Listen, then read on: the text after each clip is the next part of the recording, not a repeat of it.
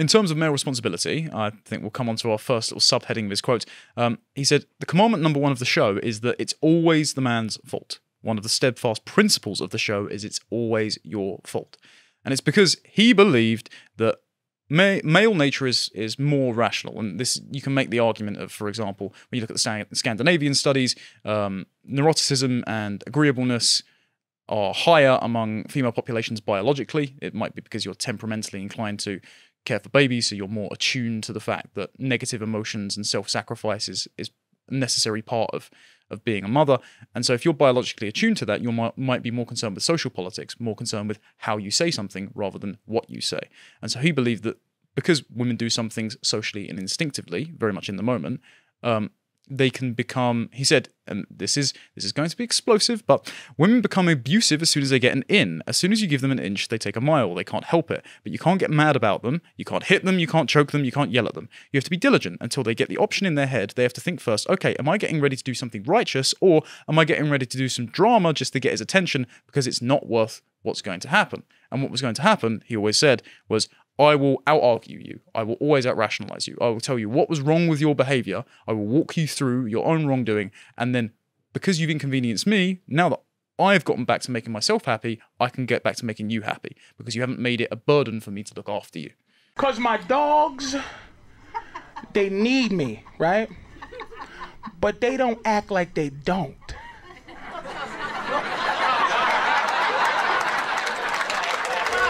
So,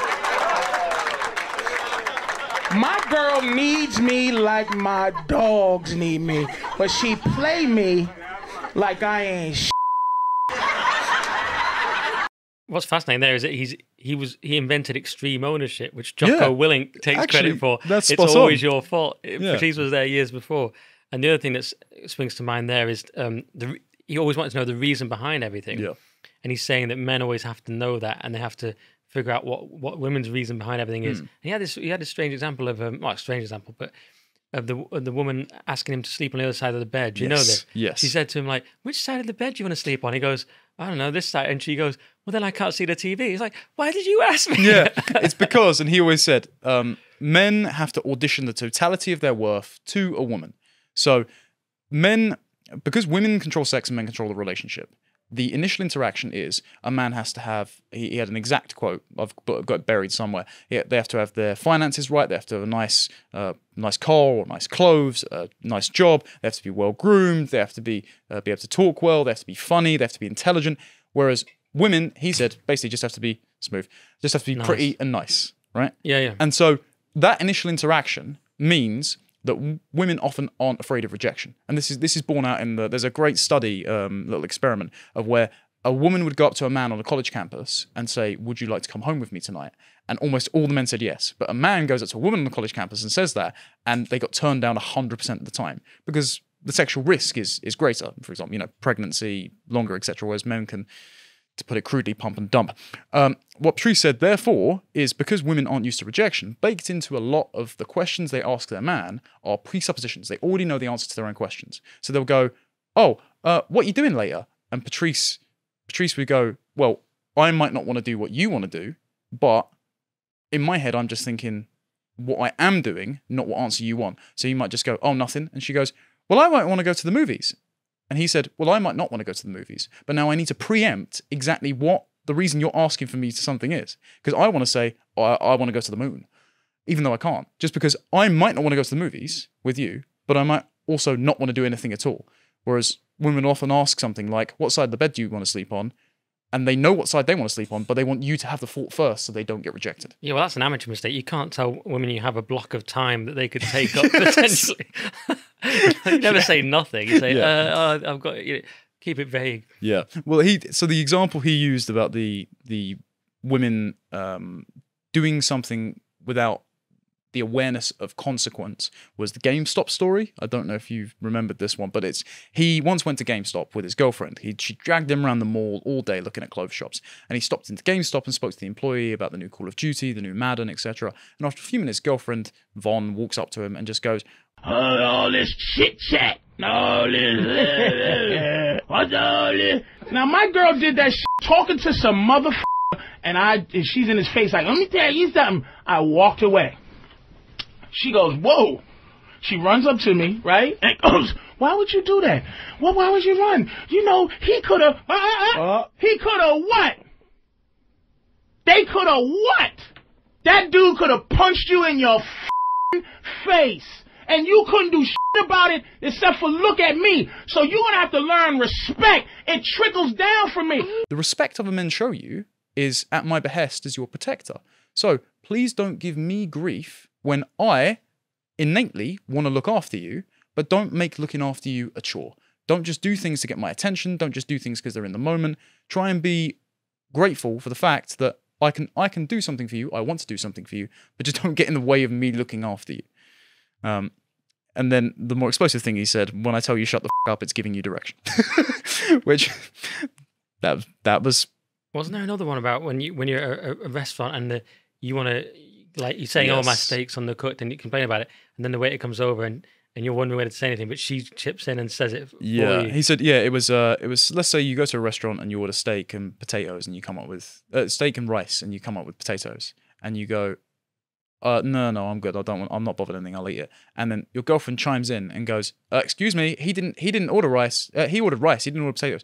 And he goes, don't lay claim to my plate. Like, I can either decide that I will put up with it, or, and he said, even if you think that you don't mind eating the potatoes, you should just speak up for the sake of doing it, because she will see a need to speak on your behalf.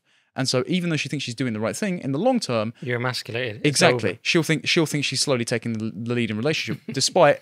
Because she doesn't want to take the lead. One of his famous phrases was, women don't want to win, they want a winner. They don't want to have to do everything. They don't want to be your mother. What they want is a man who can show them direction and make them happy. Look after them. And if she can do things for you, then why would she want you around and commit to you? Because why should she, in her mind, why should she be making you happy when you should be making her happy? So that's why he came on to his also more controversial phrase, I'm better than you. Hey, that's also your catchphrase. Yeah, well, true. So he said, there is no 50-50. A man must be able to always tell his woman, I'm better than you. So there was this battle he had with Jeffrey, who is one of the Jeffrey Dahmer, I think his name is. No, that's the serial killer. Jeffrey Gurian, that's it. Very different fella. And he said, men need to cultivate things to overcome the innate power that women have over men. So like the fact that beauty can have like a Medusa effect. If you walk up to a pretty woman, you get frozen, and in that moment when you're auditioning the totality of your worth, you fall flat. That's why Patrice came up with, and I don't really agree with the numbers scale, even though it's kind of off the cuff, but it's not precise. That's why he came up with the new number scale, the 1 to 30. 0 to 30. Yeah. And his idea was, rather than rating a 1 to 10, in your mind, it resets the parameters of approaching a woman. So 1 to 10 are unattractive women. 10 to 20 are okay-looking women. They're all right. Yeah, they're all right-looking women. And then 20 to 30 are fine-looking women. And within that, you have a 10 scale. So you might be able to approach, he said, the right amount of arrogance, the right amount of confidence to approach a really high-end, all right looking woman. And then in your mind you're priming yourself for that. It's not precise science. As well. He did class Angelina Jolie in her peak as a high end, all right looking woman. Yes. So I don't know what the next level is like. That's well, he only to be fair, he also did only date black women, so that would probably exclude him for So he had his preferences. To approach a woman in the street, you have to have the right amount of arrogance and the right amount of humility. You can't come up to a girl and go, "What's up there, sugar clit?" And she'll go, "What? Get out my f***ing face!" And you can't go, "Hi, I was looking at you from across the street, and I thought that you were beautiful." She'll go, "This pussy mother." Dante said, initially when you're younger, you do things to get women. But when you start to do it, you enjoy cultivating your personality. And that's what women find attractive. It's when it becomes not a routine to get women, it's when it becomes real. And what he actually is articulating there is Aristotle's continent man. Which is quite interesting, because he wasn't directly saying it, but he was saying, okay, as a man, what you do is you fall into the false premise of living within the paradigm of female appeasement. Until you cultivate internal confidence, you aren't attractive to women. Because if women think they hold all the cards in your self-conception, they know that can be knocked over by one loss. And what they want to do is constantly upgrade their protection. And so they want the man with the most internal confidence that can make himself happy and make them happy. Therefore, don't do something because you think it's going to appease women, because it's not going to be authentic. They use the term righteous. What you should do is do things because you enjoy them, because you know it's good for you, and then women will be attracted to you by default. And I think that's actually very sound, sensible advice. He then spoke about fair trade, but not in the political sense. He said, I traded the implication of my entire existence for your vagina. Fair trade, thank you. I traded all the things that you think you're going to be with. I gave you, hey, I'm funny, I can read, I can write, I've got credit, I've got a nice house. And then you slept with me. Nice trade. Thank you, sweetie. What in there made me need to like you when you were trading your vagina for my existence? Why should I love you back? Now you need to get to work. Now you need to work to get to the love you want. And this is his dichotomy of men will often get sex before women get love. And that's the old phrase of women trade sex to get love, and men trade love to get sex. But it's the idea that because women timegate sex and men timegate relationships, and because men are auditioning more to get the sex than women are auditioning to get the relationship, then he said, what was it? Women need to like you to sleep, love you to sleep with you. Men need to love you to sleep with you again. And so, which is brutal, but the idea is basically that women cannot try and demand love of a man too rapidly, and they can't try and demand the same type of love, because love for a man is often duty to look after a woman. He said, what was the thing? Oh, I need to call in sick from love, because he said, this is the face of a man in love. This is a man in love. Here's the face of a man in love.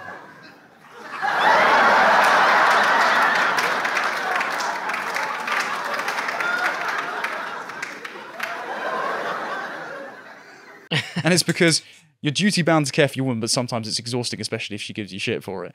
And the face of a woman in love is like, yay, yay, I'm in love. Whereas women, it's sunshine and rainbows and butterflies, and I feel all special. And it's because the men are doing more to attract the woman in the first place, whereas the women being pretty and nice have had the attraction come to them. To watch the full video, please become a premium member at lotuseaters.com.